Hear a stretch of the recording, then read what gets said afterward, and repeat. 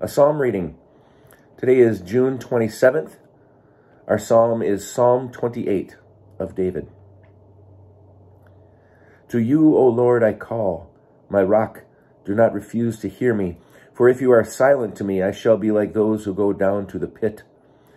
Hear the voice of my supplication as I cry to you for help, as I lift up my hands toward your most holy sanctuary.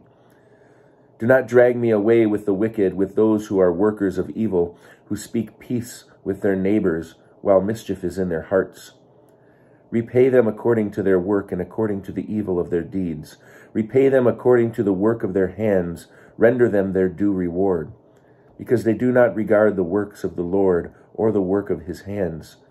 He will break them down and build them up no more. Blessed be the Lord, for he has heard the sound of my pleadings. The Lord is my strength and my shield. In him my heart trusts. So I am helped and my heart exalts, and with my song I give thanks to him. The Lord is the strength of his people. He is the saving refuge of his anointed. O save your people and bless your heritage. Be their shepherd and carry them forever.